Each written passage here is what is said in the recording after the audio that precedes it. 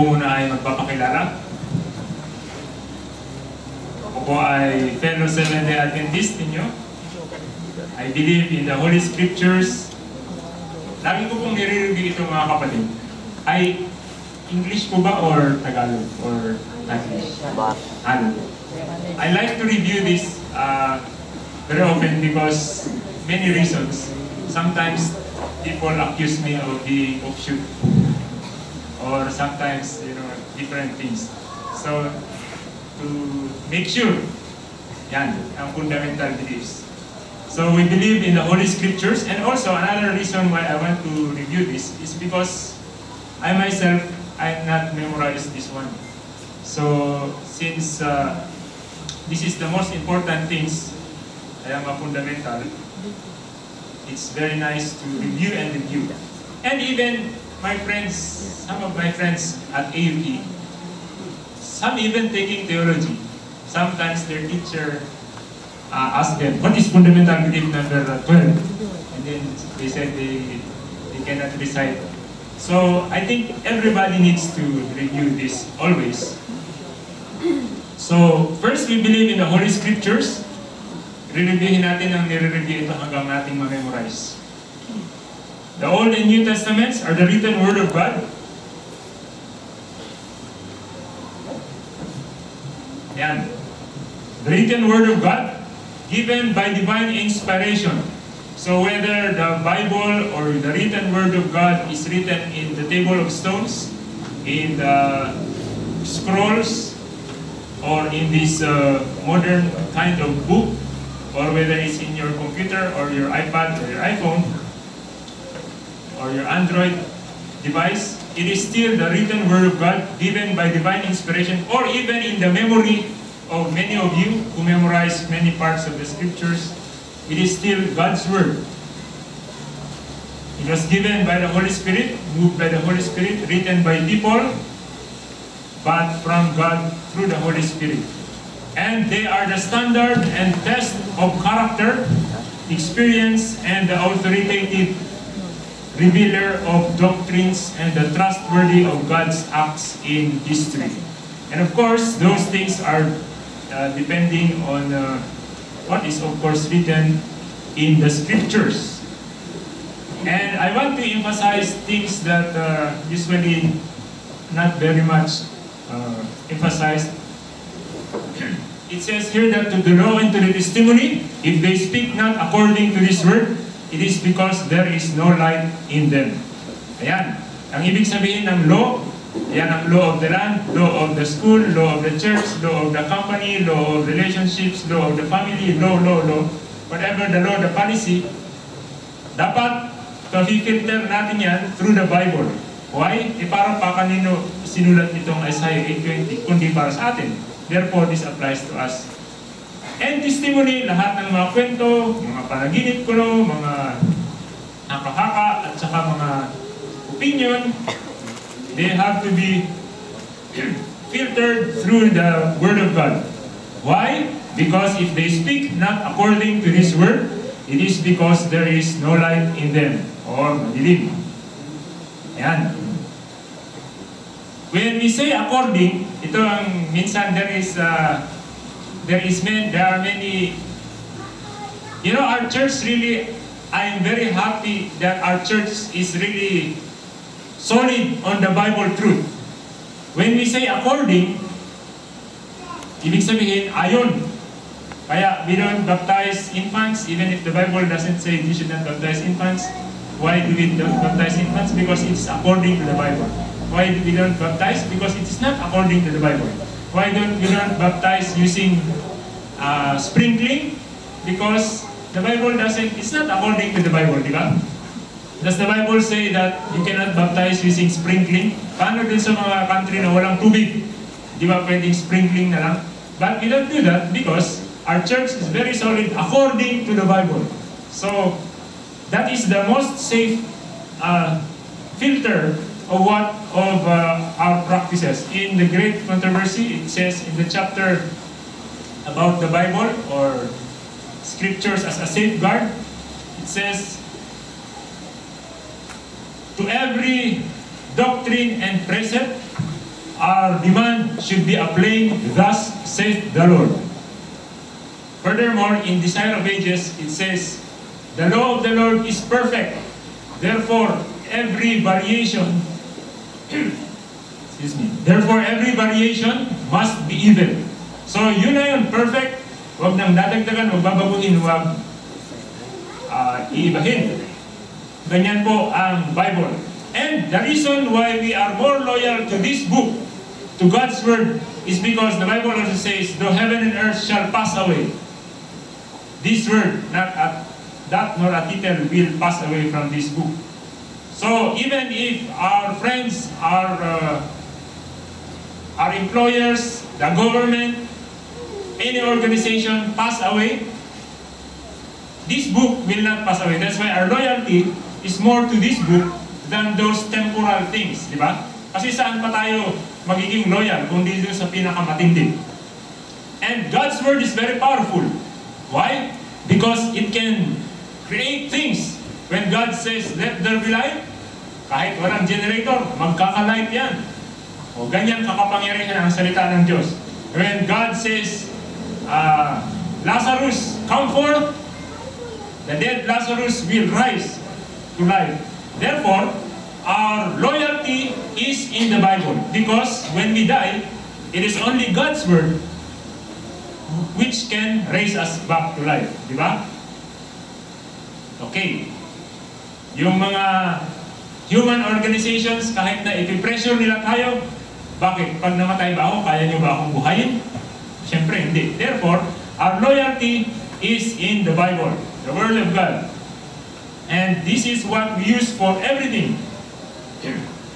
In fact, all our doctrines cannot become doctrines unless they are based from the Bible. According. Now, there is some confusion, a little bit confusion between according and contradiction. For example, to the law and to the testimony, if they do not contradict the Bible, there is no law in them. There is no light in them. Tama, mali. Tama, in a sense, but it's not as strict as this one. If they don't contradict the Bible, there is no light in them. Tama, di ba? Pero it's not as safe as this one. Because what is written there is according. For example, ayun, sinabi ko yun sa baptism. Kino-contradict ba yung infant sprinkling na baptism sa Bible? Hindi ko alam, pero hindi pa ako nakita ng nagsabi, "Thou shalt not baptize infants." Di ba? The reason the Roman Church tries to do that, para daw sigurado ang kaligtasan. Para pag namatay daw yung bata, at least nabinyagan na. Diba? At saka para sigurado nandun na sa church, pag panganak pa lang, kasama na sa church agad. So their mission objectives is more higher than their biblical accordingness. Doon nila dinidepende yung sa mission nila. Pero dapat yung lahat ng doctrines sa Bible nakabase, hindi sa ibang doctrines nakabase. So, may nakasulat ba sa Bible, bawal ilipat ang sanctity ng araw ng Sabado sa linggo? Meron sa prophecy pero hindi direkta. Papaigutin pa ang pagkakaintindi. May nakasabi ba sa Bible na, ano ba yung mga nandyan? Sinabi ba kay Cain na bawal ka mag-offer ng vegetables? Hindi, di ba? Hindi, di ba? Wala tayong proof. Pero ang sabi kay Cain, ang i-offer ay lamb. So, ang pinaka-safe mga kapatid ay yung according. According. Kung meron sa inyong nag-work sa healthcare, for example, meron sa inyong doktor, ako yung pasyente. Tapos, "Doc, ako po ay hinihika. Ano pong aking gamot?" So, magre-reseta yung doktor, prescription. Punta ako sa Mercury Drug. Sabi ko, hindi ko maintindihan ng gamot. Yun na lang, bibiliin ko, yun, at saka yun, at saka yun, at saka yun, at saka yun. Yan. Bakit? Bakit sasabihin ng Mercury Drug? Bakit ang dami tayong bibilihin? Hindi naman sinabi ng doktor na bawal kong bilhin yan, Pwede ba yan, mga kapatid? Hindi pa pwede. Yun ang ibig sabihin ng prescription. Kung ano yung prescribe ng Diyos, prescribe na marriage, hindi naman sinabi dyan na, okay, sinasabi pala din sa 1 Corinthians, yung mga lalaki at saka babae at babae. O, hindi lang yun prescribed, contradicted pa. So pag kinontradict talaga ng Bible, sigurado na tayo na bawal talaga yun. At saka ibig sabihin, pati noon pa, may problema na noon. Halimbawa yung mga effeminate, o yung mga iba-iba pa ang klase na hindi naman prescribed, kinokontradict na doon dahil problema na noon. Pero ang pinaka-safe ay yung prescribed, di ba? Sa prescribed worship, prescribed offering, prescribed music, mabuti na lang dito, malakas ang influence ng ating teacher noon, si Ma'am. Kaya, pinapakinggan ko ang kanta ninyo. Parang lahat ng voice lesson yung tao dito. Siyempre, yung ating teacher na magaling ay ito galing. Malaking influence ang iniwan. Ayun po. So, dito nakabase lahat yung accordingness. Ang pinaka-safe ay prescription, prescribed ng Bible. Prescribed ng mga propeta na pinadala ng Panginoon. At kasama dyan ang Trinity, kahit na wala yung Trinity sa Bible, sa English Bible, sa Tagalog Bible, sa Greek at sa Hebrew, but the concept is there. Because, you know, words describe ideas, and the idea is there. So if the idea is there, then whatever you call it Trinity, Triune, Godhead, as long as the understanding, words represent understandings. Sabi ng ibang anti-Trinitarian, galing yan sa Catholic, huwag natin yan papaniwalaan. Hindi naman ang ating basihan ay lahat ng kabaliktaran ng Catholic Church. Ang ating basihan ay kung nasa Bible. Kung nandun sa kabilang church, tapos nasa Bible din, according, ay di tayo ay naniniwala din. We are not an inverse of the Roman Church. Of course, we believe that the Trinity included is God the Father, the Son, and the Holy Spirit. And we also believe in creation. We also believe in the nature of man. We were created perfect. We are given many things, but because of disobedience, we are born with weaknesses and tendencies to evil.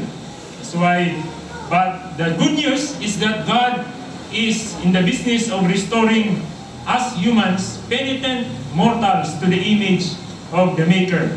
So there is restoration and there is revival towards what God wants us to be. Kaya, ayan, God is revealing His will to us so that we can be prepared to take care of environment and for heavenly nature, heavenly living. Of course, we believe the great controversy. And the nice thing about the great controversy is the end is known. So, alam na natin ang pupuntahan, alam na natin ang result. Jesus Christ is going to win the debate, the controversy, and we just have to be faithful to God. As in the days of Noah, so will be in the days of the last days, where they will be eating and drinking and marrying and giving in marriage until the flood came. But this time, there will be no more big worldwide flood, according to the Bible, because there is a rainbow. Oh, by the way, sometimes people say that the rainbow is not a sign because they can explain it in science, because you can create a rainbow. But the Bible doesn't say the rainbow is a miracle. It's just a sign. You might be able to explain a sign, but it's still a sign, even if you can explain it, di ba? So, next time, the world will be reformatted. Reformatted, di ba? Parang cellphone, parang hard disk. It will not be by water, but by fire. So, that is the end of the great controversy. And if you type 6,000 years in E.G. White writings, you will find out that the great controversy here on earth has a time of 6,000 years. And pag kinompute niyo yung 6,000 years, linas niyo lahat yung mga ninuno sa Bible, parang abot na yung 6,000 years. 2014 na, lampas na yata. Pero buti na lang, hindi natin masyado eksakto alam yung talagang eksaktong dates sa Bible. Anyway, the bridegroom delayeth because he is waiting for others to repent. and we are not yet finished with the work. But the nice thing is the great controversy is solved. Jesus, when he was crucified, he said, "It is finished." And therefore, when God says it is finished, it is really finished. And we also believe the life, death, and resurrection of Jesus Christ. Almost the whole New Testament and the Old Testament predicts it. The New Testament describes it and quotes the Old Testament. And the whole Bible is pointing to this life, death, and resurrection of Jesus Christ. Even the calendar, the center of the years, the 1 and 1, there is no 0 now, is Jesus Christ here on earth. So we also believe, and this whole thing of salvation is God's plan because of our sins. And this is really the best thing. If we understand that our sins really deserve that, we deserve to die, but God, because of His grace, of His love for us, He delayed. He gave us chance that we might learn God's plan of salvation, that we might understand His love, that we might react properly to His love, so that we can be saved. There are so many other planets that God created, but God did not just let this earth disappear because of His love. He wants everyone to have a chance. And this is our duty to understand this, to make it real in our life, and to share it with others. Therefore, there is baptism, which is the justification. Our sins are forgiven when we repent. And there is the ceremony of baptism. We die, our old self dies. Sabi ni Cesar Montano, yung kilala niyong Cesar noon, patay na yun. Christian kasi siya, marami daw natitisod. Sabi niya sa harap, yung kilala niyong Cesar Montano, patay na yun. Tama yung sagot niya, di ba? Kasi nung bininyagan siya ni Pastor Mañez, namatay nga talaga yung Cesar Montano na luma. At nung lumabas siya sa tubig, bago na yun. All things are passed away. Ayan. So, that is the function. That is what baptism represents. We are dead in our sins and we are born again in Jesus Christ. New life in Christ. But actually, we still die daily. Diba? Sabi ni Doug Bachelor, if you don't die daily, maiipon yung kamatayan sa iyo. Maiipon daw yung kamatayan. You become very dead. Because you are not dying daily. You become very dead. Pwede ano? So, and then there is sanctification wherein we die daily. And then there is glorification when Jesus comes. Okay. So are you already saved? We are in the process. The Bible says, ye are saved through grace. But of course, there is also saving grace which is continuously, and there are many phases. And the growing in Christ, meaning that we are not afraid of evil forces that are trying to control us. But because Romans 8 says, for I am persuaded that neither death nor life nor angels, or nor even angels, even nor principalities, nor powers, nor things present, nor things to come, kahit bagyo, kidlat, mayon volcano can erupt, nor height, nor depth, nor any other creature shall be able to separate us from the love of God. Nakita niyo dyan yung powers? Pag nakapanood kayo ng mga nakakatakot na movie tungkol sa mga human organizations who are trying to control the world, do not be afraid, because Romans 8 says, nothing can separate us from the love of God, which is in Christ Jesus our Lord. Of course, we believe also in the church. Everybody who believes genuinely to Jesus Christ is included in the church. Therefore, we are the same church as with Adam, Abraham, Noah, because they were looking at Jesus Christ and predicting and expecting. And you can see the nice Bible history, prophecy, timeline. Lahat doon. We are the same church, Noah, Enoch, Abraham, Apostle Paul, the disciples, until now. everybody who believes the Bible accurately and practices and believes Jesus Christ. And pag tinignan nyo yung dulo, minsan kasi napakaraming chismis. Hindi na natin maintindihan kung ano nangyayari sa ating church minsan. Pag nagbabasa tayo masyadong maraming mga bad things sa internet, maraming nagkakalat ng kung ano-ano. Minsan, hindi ko maintindihan kung anong nangyayari. Ang tinitingnan ko na lang mga kapatid ay yung dulo ng last day events. Kasi sa dulo ng prophecy, sabi ko na saan sa prophecy itong mga gantong mangyayari, hindi ko maintindihan. Doon na lang ako sa dulo titingin. Kasi sa dulo ng prophecy, sigurado, when Jesus comes, He is going to come for a pure woman. And the pure woman is talking about the church. Therefore, kung gaano tayo kasigurado na totoo ang Biblia, gaano kasigurado na magkakaroon ng pure biblical church when Jesus comes. Kung hindi totoo ang Bible, hindi rin yung totoo. Pero dahil totoo ang Bible at sinasabi ng Bible yun, totoo yun. Paano mangyayari yun? Ay, ang Diyos ang bahala. Kasi siya ang nagsabi, yun ay magkakatotoo kahit na hindi natin alam kung paano. So, dun tayo naniniwala and i-explain niya dun sa last day events. Mabuti na lang, meron tayong Spirit of Prophecy. My favorite book na pinangsasagot ko sa mga auction at saka maninira ng church ay yung chapter sa last day events na ang title ay God's Last Day Church. Dahil doon, hinahanay ni Ellen G. White ang mangyayari sa Adventist Church kung paano makakarating doon sa dulo ng purity. Of course, we are not perfect. She says in that chapter, we are a church militant. We are fighting. But God will set everything in order. According to the subheading. God will set everything in order. The faithful will become the church triumphant. How about yung ayaw maging faithful? They will be sifted. Ano yung sifted? Yung pag nagtatahip. They will be sifted out. So, hindi pwede tayong lumabas sa Seventh-day Adventist Church. Hindi tayo pwede tayo ng sariling church dyan. We are the remnant, Because the Spirit of Prophecy says, ang lalabas daw, yung ayaw mag-type. Gusto na kasi nila konektahin yung sarili nilang type. Ang lalabas daw ay yung sinners. Hindi pwede tayo mag-offshoot o magawa ng bagong church. Saan natin nahanapin yung sarili natin sa Bible prophecy timeline? Wala doon.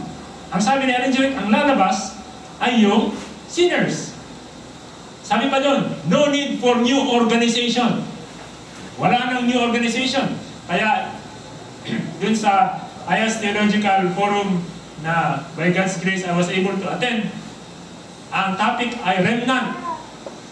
And then si Dr. Sabwin ng Theological Seminary, Dean ng Theological Seminary, he presented a paper, is there still another remnant after this remnant? Because the idea of the remnant, andyan na sa baba, ayan, sunod. Yung remnant, yung pag nagkakasala na yung mga tao, ka-remnant, sila Noah, pag nagkakasala na yung mga tao, ka-remnant, si Abraham, nakakasala yung mga tao, remnant, Israel, pinatay nila si Jesus, nag-rebelde sila sa their teaching traditions instead of the word. Ka-remnant ng Christians, the Christians did not continue with their progressive revelation, and yung Adventist lang ang nagtutuloy mag-aral at maglagay ng lahat ng mga beliefs na makikita nila sa Bible. Therefore, the remnant na lang, as described in Revelation 12:7, is the Seventh-day Adventist now. Why? Because the dragon is wrath with us, and by the way, if you think you are in the remnant church, there is an implication. The implication is the dragon hates you. Why? Because you are keeping commandments. The Bible also says, he that lives godly shall suffer persecution. So, you can expect that, pero worth it pa rin. Bakit?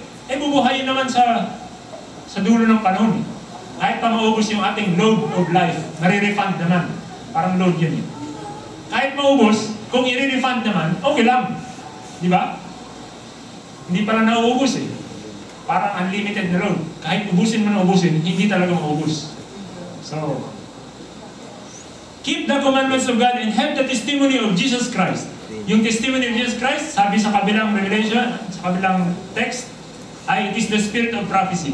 Maraming mga church may spirit of prophecy daw. They are also founded around 1844. But kunti lang yung spirit of prophecy nila. Tayo ang pinakamarami. Sa sobrang dami, hindi natin lahat mabasa. Diba? Ang dami-dami. Mabuti na lang, libre na ngayon. Nandyan sa inyong mga cellphone at sa mga computer. At nasa internet, egywritewritings.org. My favorite, one of my favorite websites where I copy and paste to Facebook. Yan ang ministry natin. Copy and paste ministry. Okay.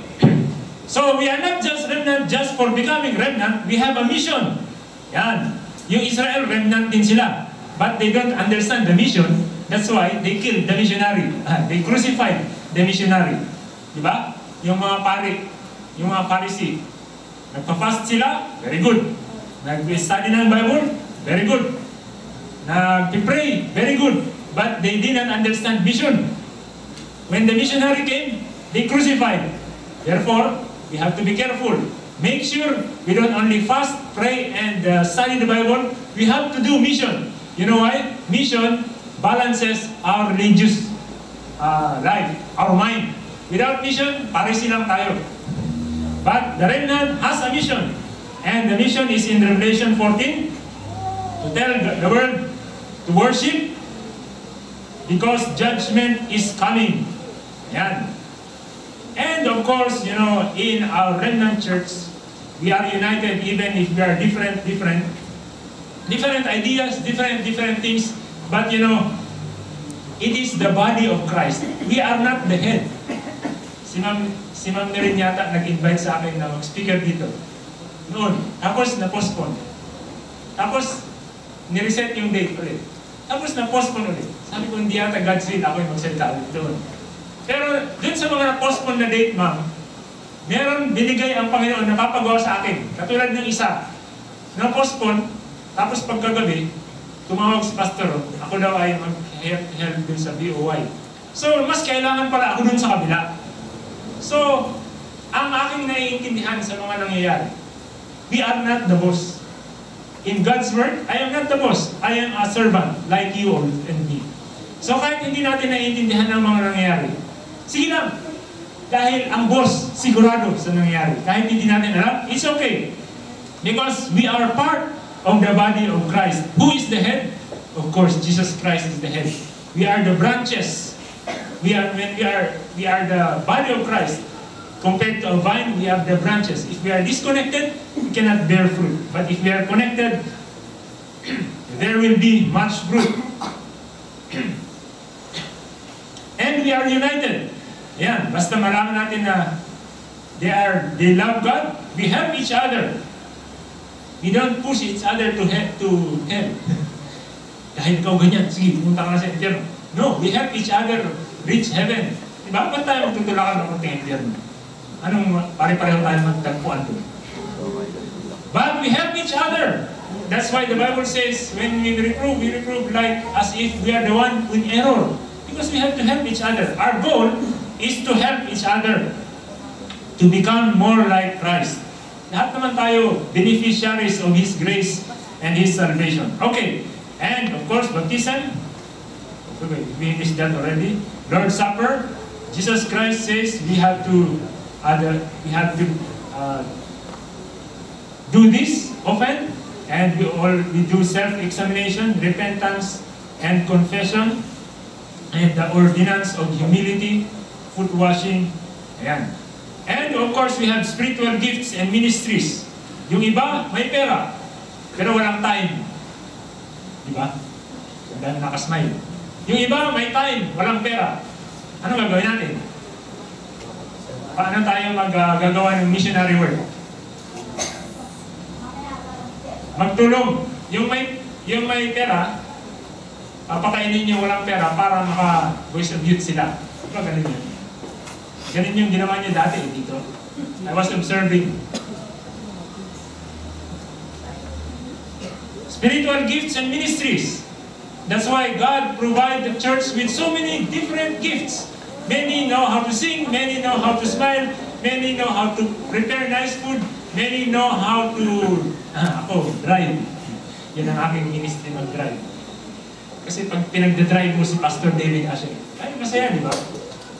Pag pinagdadrive mo yung mga missionaries natin, you hear what they are saying, you hear their needs, and nahahawa ka dun sa aura nila. Masaya. Kaya ayaw ko ibenta yung sasakyan ko kahit ang hirap paandarin. Kasi ang dami nang naisakay ng mga missionary. Dati yung mga pinapanood natin lang sa TV, by God's grace, mga kaibigan na natin sila. At sinakay ko pa dyan. Kaya hindi ko bibenta yan kahit na mahal yung price.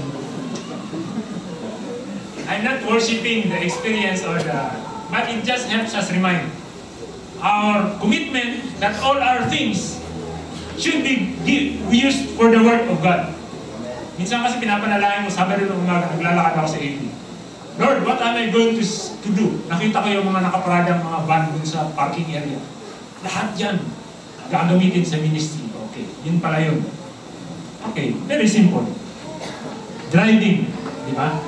Spiritual gifts and ministries. Ayan o, self-sacrificing service. Pag walang pamasahe yung mga estudyante, mag-detect, sir, nandito kami sa church planting. May klase kami bukas, wala kaming pamasahe. Kaya anong gagawin natin? Siyempre, susunduin natin sila.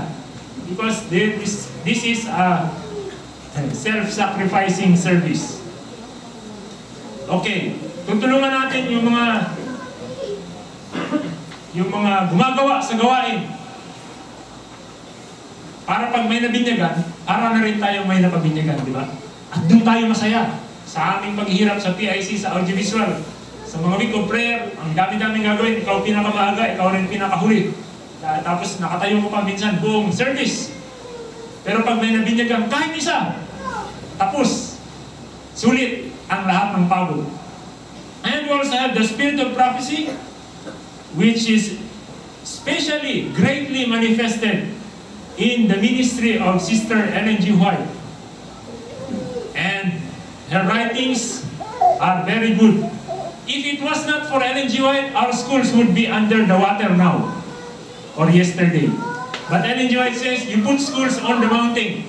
Therefore, our schools are in the mountain, and walang pasok. Kahit na wala nang baha, di ba? Because we follow Ellen G. White's instructions. Sabi nila, in every end of the road is an Adventist school. That's why we have that advantage.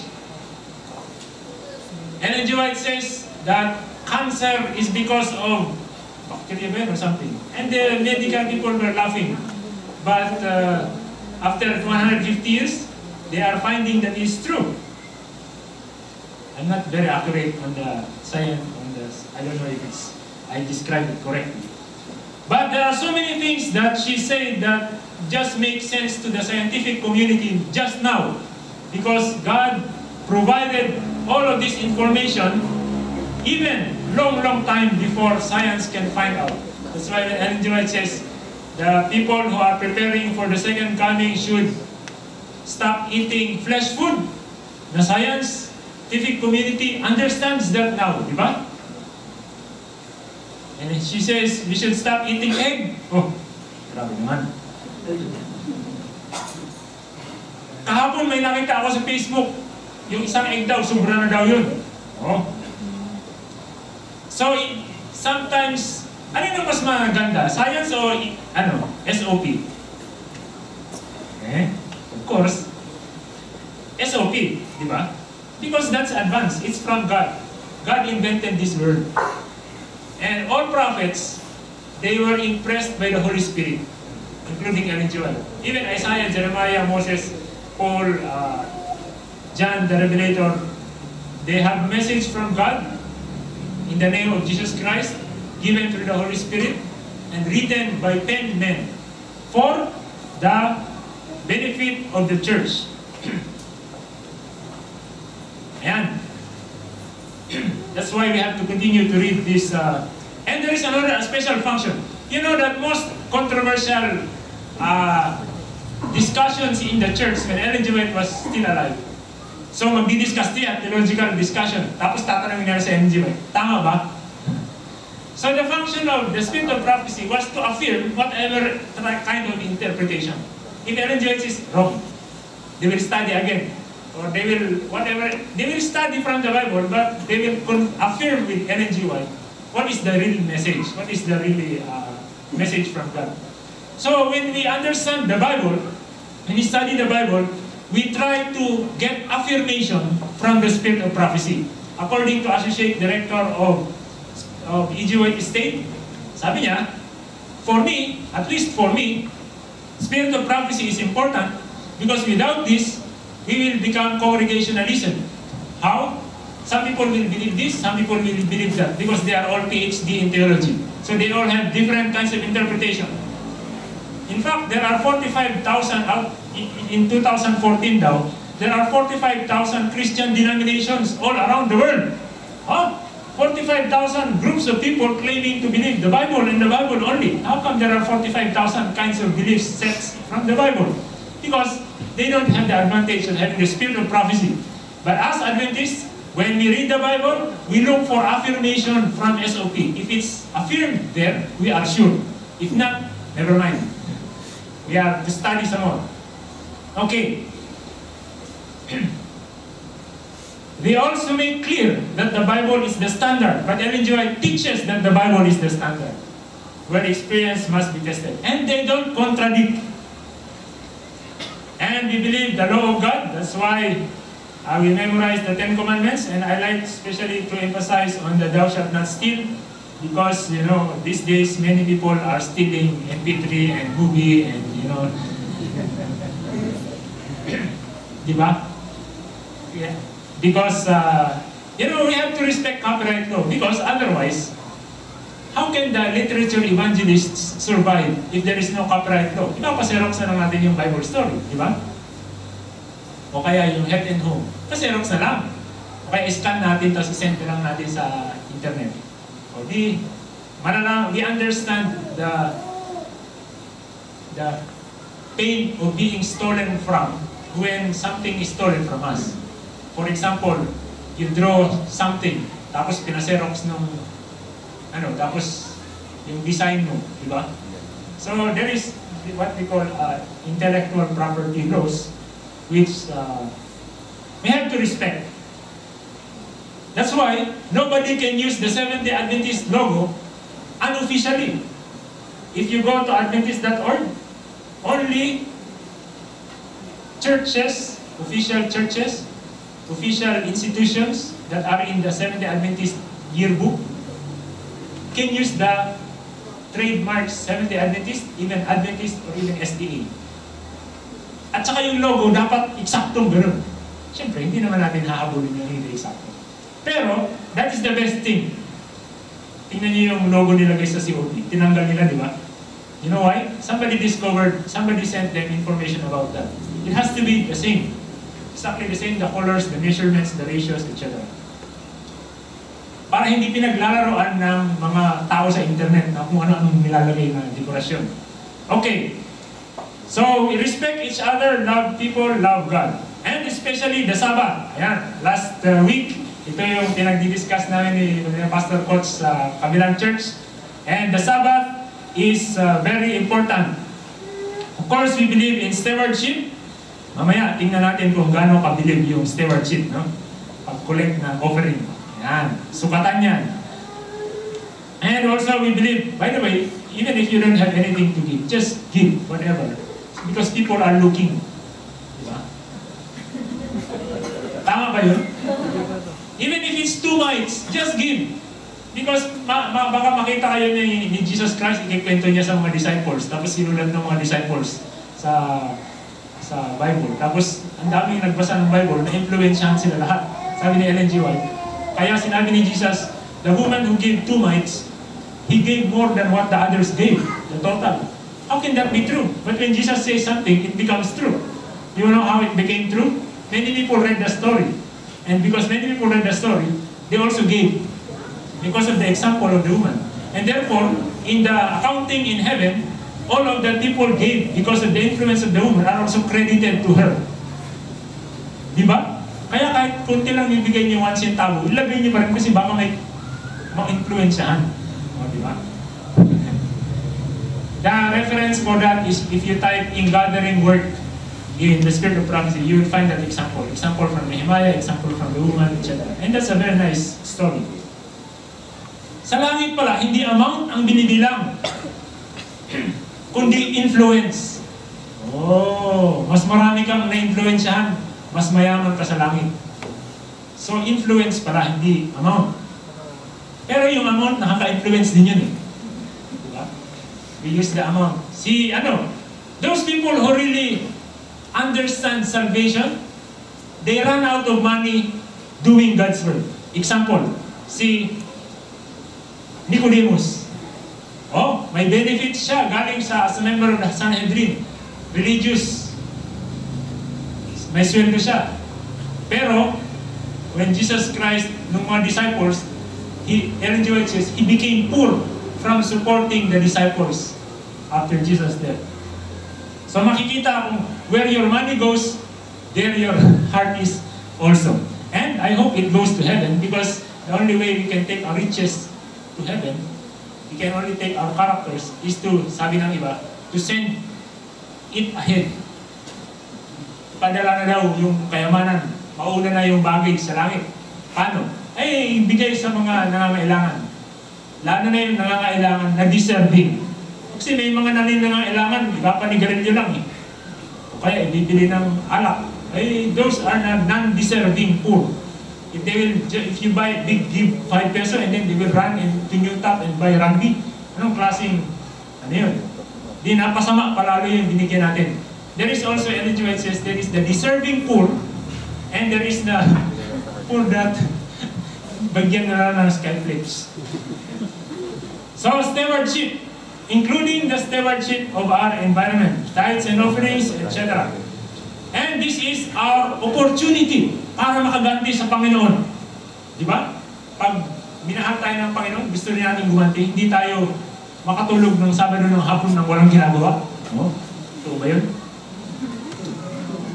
Restless tayo. Pag nasanay tayo ng ka-outreach, pag Sabado ng hapon tapos biglang walang activity, bakit ganito? Hahanap ako ng church na may activity. Tulog kasi yung church ko. Kaya humahanap ako ng church na may activity pag hapon. Dahil kailangan gisingin yung church. Some of the virgins are sleeping. I think all of them. Hindi na lang meron pa rin wise. Christian behavior. Ayan, alam niyo na ito. You don't drink, you don't smoke, and you don't watch MTV.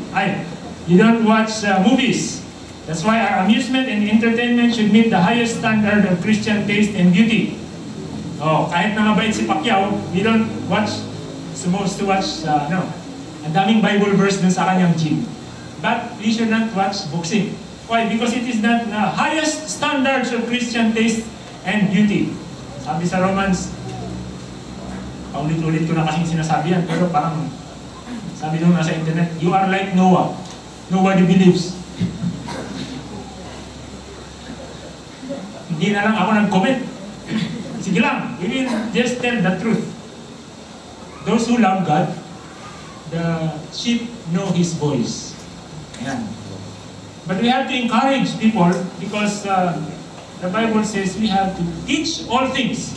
Matthew 28:19, go ye therefore to all nations, teaching preach, baptize. So, preach ng konti, teach ng konti, baptize, and then teach all things. Ang evangelism, hindi patapos hanggang matapos ang teach all things. Gano'ng karami yung all things? Dami, hindi yun maubos-ubos. Kaya ang evangelism, tuloy-tuloy. Pag nakabaptize na, hindi ibig sabihin tapos ng evangelism. Because the Great Commission includes teaching all things. Oh, we will tell them, you don't know all things yet, don't be proud. Attend the Sabbath school, and the all things there are being taught. Diba? Or, that's why I'm reviewing the 28 fundamental beliefs. Baka mayroong mga nabaptize dito, hindi na-lecturean ng 28 na nights. Diba?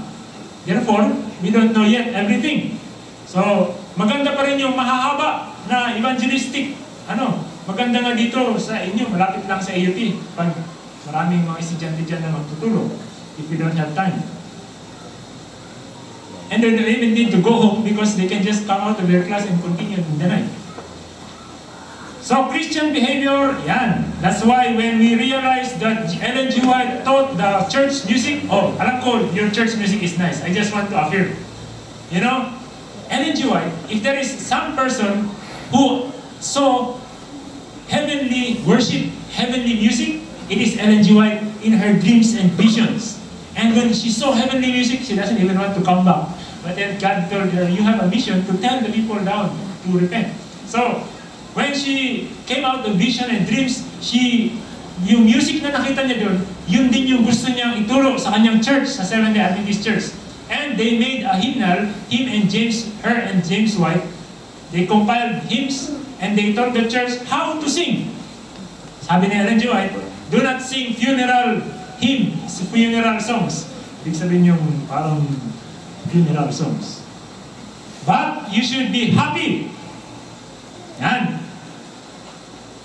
Tapos, you know where I heard this from Aya's, I think several months ago. The E.G. White estate came there and officially made a branch for the E.G. White estate. Ayas. So, the speaker was Dr. James Nix, the E.G. White estate director currently.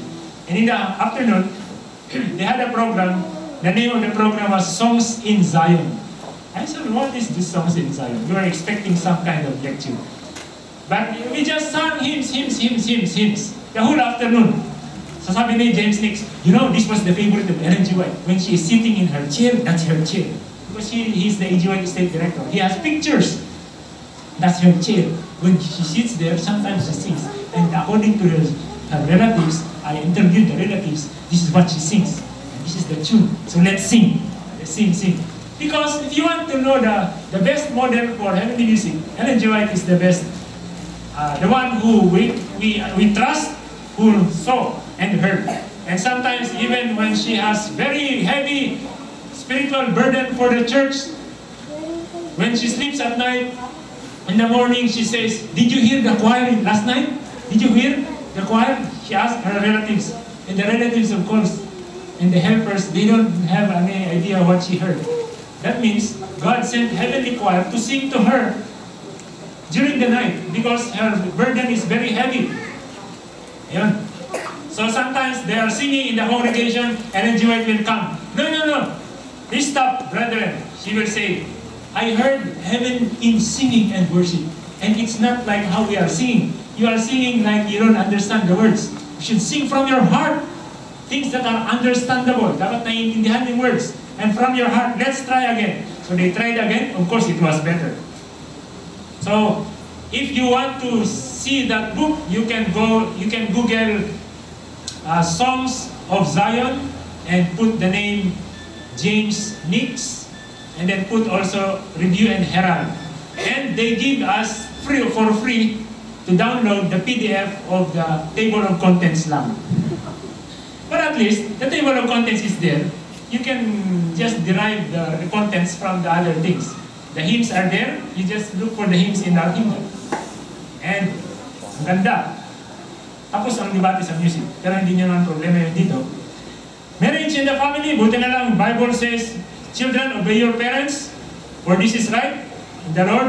Obey your parents in the Lord. Respect or honor your parents. And husbands, love your wife as God loves the Lord. Ephesians 5. And wives, submit yourselves to your own husband as unto the Lord. Okay.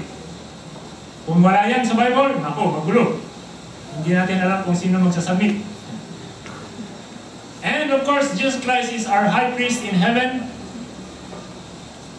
His ministry started in 1844.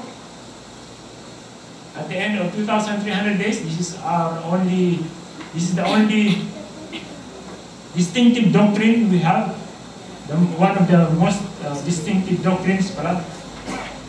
And every 10 years, some persons try to remove this. But Ellen G. White says very clearly in the Spirit of Prophecy, this will not be removed. Therefore, ang nare-remove, yung gusto mag-remove nito. Nare-removean ng credentials. Okay, of course we believe in the second coming because all of the signs are there. Financially, yung ngayon, yung mga baha, natural calamities, they are coming as warnings to what is coming finally. Yan.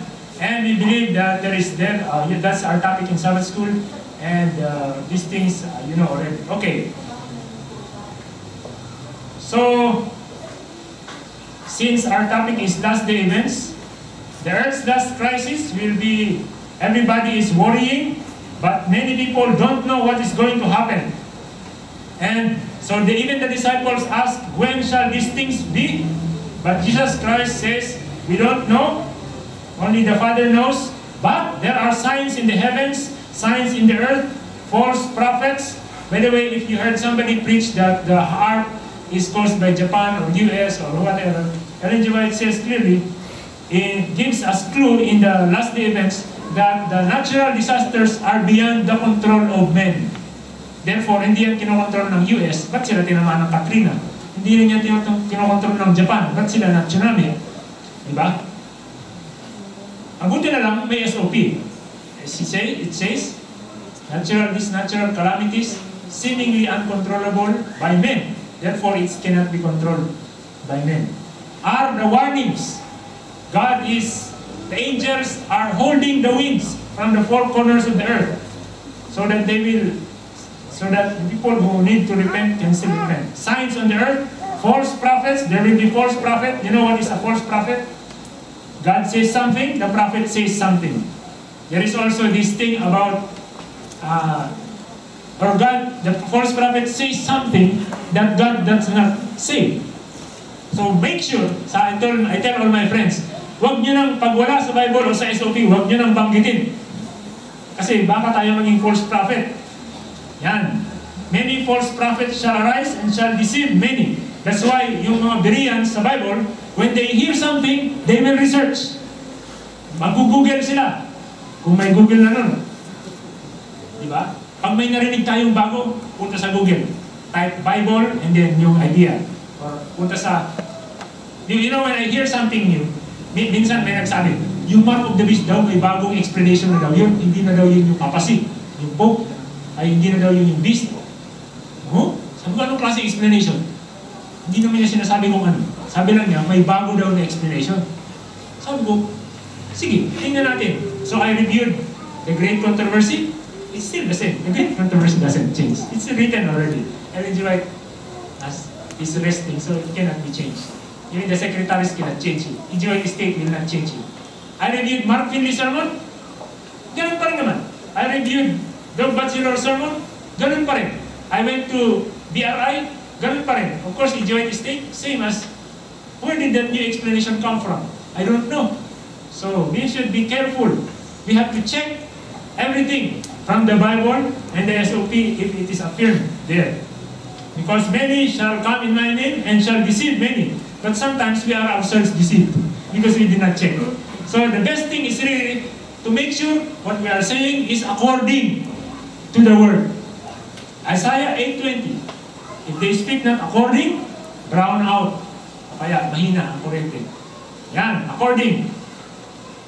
And Ellen G. White had experience with the false prophets before, hindi maintindihan niya kung anong sinasabi. They can quote many scriptures, but sometimes they will be wrong in some.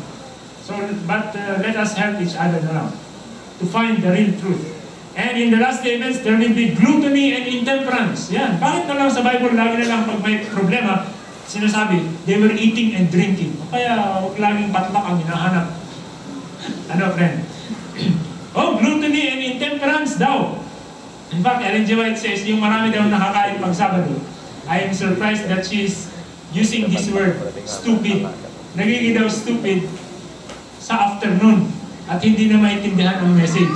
Hindi lang hindi maintindihan, hindi talaga nakakarating. Kasi daw, number one, you overwork yourself. When you overwork yourself and you cannot come to church, the Sabbath, or you cannot understand, you are also breaking the Sabbath by overworking yourself in the whole week. And if you do not have work or you don't work and you overeat, you also cannot understand the message because your concentration of blood is in the stomach. Therefore, knock down. Subukan niyo mamayang hapon. ay mamaya tanghali, kumain kayo, napakarami. I assure you, knockdown kayo. Deeds of violence. Ayan, may mga batang nang babaril ng teacher. Kasi tinatanggal kasi nila yung prayer sa public school sa US eh. Tapos, pag ginanong sila, tataka sila. Di ba? Wars and disasters. Great balls of fire. Oh, meron pa palang great balls of fire. Saan yan? Baka yun yung sa ano? Earthquakes and floods. Ayun, flood. Kitang-kita natin. Crime, famines, pestilence. God's purpose in the calamities is to warn about the coming plagues. Therefore, the coming events are in the hands of the Lord. Mabuti na lang. We should not be afraid. The Bible says, lift up your head. When you see these things come to us, lift up your head. For your salvation draweth nigh. So, heaven is watching. Ayan. So, we don't know when Jesus will come. And we are not supposed to say 5 years or 10 years. Or, yan, nakasulat dyan. Hindi ko lang alam saan eksakto. Pero, there is a delay. But we cannot say 2 years or 5 years na lang or so. Because we don't know. Nobody knows the day and the hour. But by the way, someday later, God will announce the day and the hour. In thunder. To those who don't believe, it will sound like thunder. Those who believe, they will know the day and the hour. Later, it will be from God. The announcement is from God. Because time setting leads to unbelief, and there is no more other time prophecy beyond 1844. Nakita niyo yung mga drawing sa Facebook? May mga date na may ganyan-ganyan? Ito ang pinipaste ko sa kanila, comment. No more time prophecy beyond 1844. Di ba? Kasi kung anong kinuhulaan nila ay nakasulat dyan, no more time prophecy.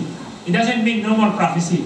Wala lang time prophecy. You cannot put any other date beyond 1844. Ellen G. White expected Christ's return in her day, but the mission is not yet finished. That's why the delay is explained. Mission is not finished. Even the Israelites are murmuring in the wilderness. They are cooking on Sabbath. Kasama ba yun? Kaya hindi sila nakarating dun sa tigas ulo nila You know, the biggest test is Sabbath. Diba? The biggest test and the end is Sabbath. Even in the time of Israelites, the biggest test is Sabbath. And one of the biggest tests also is food. Diyan pumalpak si Eva at si Adan. Diyan nag-succeed si Jesus sa food. Si Moses din. 40 days and 40 nights, he denied his food up there. Kaya kahit nakapatay siya ng Egyptian, pinayagan siya ng Diyos na kumarga ng 10 commandments na may nakasulot daw siya not kill. Diyan din nag-succeed si Elijah. 40 days and 40 nights. Yung mga apostles, 120 meeting in the upper room, they fasted 10 days. Diyan din siya nag-succeed. I think the formula for revival and reformation where God wants to use us is Bible study, fasting, prayer, and missionary work. If you combine all of these three dangerous things, kakalog itong church. Sabi ko kay pastor, dati, kulang na lang pastor ito. Manginginig kakalog ng MPIC. Because I see in other people's experiences, when we try to do all these things, it just happens. God makes us useful in His Word. So there is a murmuring, there is a rebellion. So pag pinag-combine mo yung food at saka yung Sabbath, naku, pagkain sa Sabbath ang pinakamatinding test. Sabbath na malaking test at yung pagkain, malaking test pa. Diba? Ang hirap makalimutan ang egg, ang pizza, ang kung ano, ang quail joy. Ano yung quail joy? Yung kinakain ng Israelites dun sa Paseo. Quail joy yun Sabi mo sa Bible, thou shalt not eat quail. Hindi naman. Clean yun, di ba? But there is the best things. God's promises are conditional. That's why, hindi pa dumarating si Jesus Christ. What is Christ waiting for? It is the manifestation of Himself in His church. I tell you, my friend, from what I observe, God is restoring the truth in the Seventh-day Adventist Church. Noon, konti lang kami nag-preach na bawal magluto pag Sabado. Ngayon, nag-attend ako ng Asian Theological Forum. Ang speaker sa out of worship, Ministerial Director Associate ng SSD, si Pastor Sinaga. Sabi niya, cooking and preparation of food should be done before Sabbath. He is just quoting from Adventist.org. That's what it says. Here. Ayan. Hindi niya nakalagay yung microwave tsaka rice cooker. Basta understood, yung cooking, ano yung difference ng cooking at saka ng... Sabi ni Ellen G. White, it is not God's will that His children will eat cold food during Sabbath. So pwede i-warm.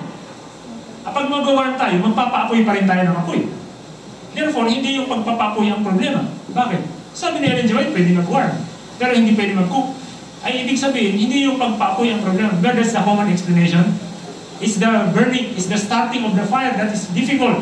That's why we can now cook now, and we can, but before they were not allowed to cook. But I tried to look for that explanation in our documents, official documents, EGY, Bible, and DRI. I cannot find it. Therefore, I think it is an opinion. Ang pinakasigurado ay yung according. And kung susundan natin talaga yung according, Exodus says, sieve what thou wilt sieve, and boil which thou wilt boil. Oh. Doon sa wilderness, walang refrigerator.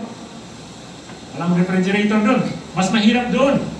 Pero, ganun ang sabi. In Ellen G. White's time, sige, humanap kayo ng nagluto ng Sabbath sa Bible. May matatagpuan kayo. Hindi yun Sabbath. Sa Exodus 12:16. Sabi sa Exodus 12:16, ito yung pinakamalakas na verse that supports cooking on Sabbath. But it is misquoted. This is what it says. It says that, in the first day will be a holy convocation unto the Lord. And in the seventh day will be another holy convocation. In that day, no one should do any work except that which is for food. Pwedeng magtrabaho para sa pagkain on the seventh day. Bakit may holy convocation sa first day at saka sa seventh day? Because that is the days of the feast of unleavened bread.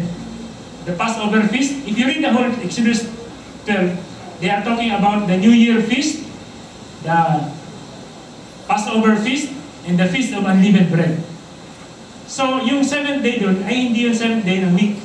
7th day, yun ng feast. Kung i-compute naman natin galing sa simula ng chapter, yung New Year, hindi lang lagi nagsisimula sa linggo. Sabi sa Wikipedia, there are 4 permissible days which the Jewish calendar can start. Therefore, it's not always Sunday. And therefore, the 7th day, but kung doon yung nakastart, ay hindi ko lang alam. Therefore, it's relative. Otherwise, it will contradict with the rest. Because Bible says, no cooking. E.G. White says, no cooking. Adventist.org says, buying and preparation of food should be done before Sabbath. Huwag nyo nang tanungin, bakit ganito? Hindi alam eh. Saka hindi pa naturuan. Ang gawin natin, let's help each other to obey. So, there is example. So, the Pastor Sinaga says like that. And then there is another Asian Theological Forum. Sabi nung president ng university sa Indonesia, in our university, we successfully not cook bayan in the cafeteria. We successfully, the bayan in the Sabbath, we cook it before Friday. Lahat ng bayan, rice na lang daw ang niluluto nila pag Sabado. At least they are more successful. Huwag natin kantsawan, nagluluto pa rin sila ng rice. At least they are more successful, di ba? It's better than nothing. So, improvement. Sabi ng taga Muaklek na Africa, she's a black lady, I think from the US, she is a missionary. Sabi niya, I don't understand what's wrong with you Asians. Why can't you eat your rice unfresh? Ano daw problema natin Asian? Bakit gusto natin magsaing ng kanin pag Sabado? Kung ano, sabi ko hindi lang pala problema sa Philippines yun. Problema rin pala sa Thailand. Tapos I was preaching these things, and after the hour of worship, people are talking to me. Alam niyo sir, yung mga lolo namin, ganyan. Sabi ko, hindi pala yun. It's not lack of teaching in the Philippines because the lolo, they were doing it. So what happened? Nakalimutan. Kaya sabi sa 4th commandment, remember. Kaya pala nilagay ng Diyos, remember. Because God knows we will forget. We will forget. So I interviewed many people. How did your people, your lolo and your lola did not cook on Sabbath? Ganto. They put the rice here, they put the yami around, sometimes they put salt, and then it becomes warm until Sabbath. Oh, pwede pala yun. Sabi naman nung sama ni Dr. Paez, Win, yung isang missionary natin sa Palawi yata yun, somewhere in the island, when she retired from Nagavi as a teacher, she went as a cafeteria matron there, and they successfully avoided cooking on Sabbath by digging a hole in the ground, putting the food there, and it kept warm until the next day. So, marami examples. And of course, I have many friends which I will not tell the name because I don't want them to be dragged into this debate of cooking. They follow successfully, but they are shy to teach. Because it's very hard to teach this. Because it is really a difficult test, right? It is a combined test of cooking, Sabbath, and a combined test of food. The two most hard tests. But we have to teach because that's what the Bible says. That's what SOP affirms. And that's what Adventist.org agrees with. But they are not very particular to put the word cooking. You know why? My interpretation is because maybe it includes rice cooker and microwave. So anyway, they cannot contradict what is in the Bible and SOP. So what is Christ waiting for? Christ is waiting for His church to manifest Himself. Okay. Yan po. So, but there is a limit to God's forbearance, and the transgression is almost near. So, lastly, I want to just review this, because this is the most affirmative in our church. Friends, even if you have not really reached the ideal of God's Word, especially in Sabbath keeping, you are still in the right church. You are still in the right path. I want to assure you of that. You are in the right path. You are in the correct path. But of course, we are not perfect. We are supposed to be, there is sanctification. So in God's blessed church, God's people will keep His commandments. When light is revealed, and we do our best to obey, God will add more light. You know why sometimes God does not add more light? Because the things that we already know, we are not following. They have the testimony of Jesus, and they have landmark biblical doctrines. We have to know the doctrines because in the last days, the enemy will try to deceive. And when the enemy deceives, the people who don't know the doctrines will believe.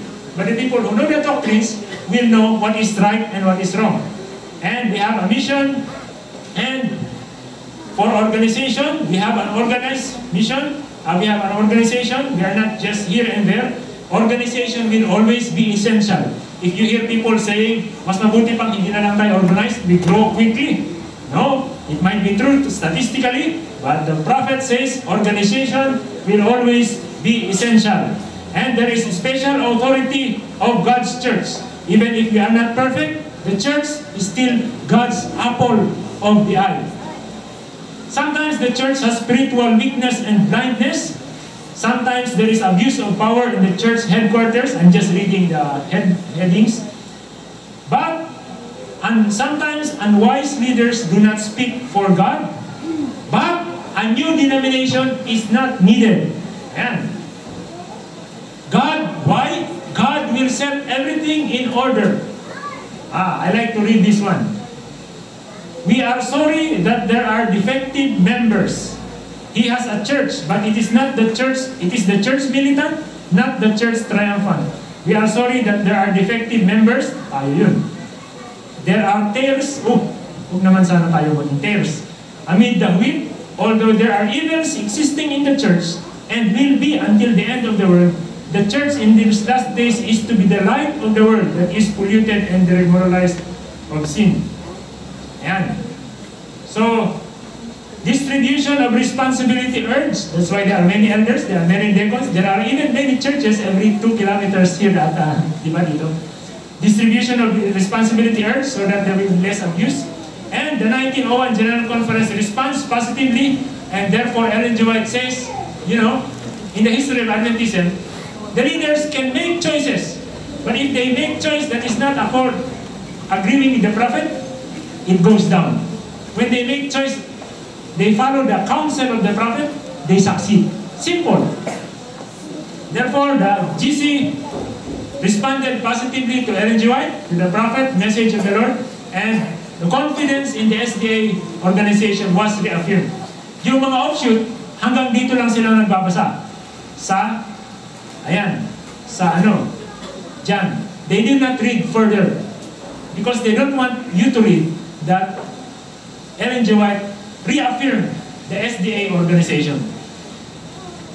But spiritual revival is still needed. And God is very patient with His people. God works with those who are faithful with Him, and we are judged by the light we receive. Israel's history is a warning to us.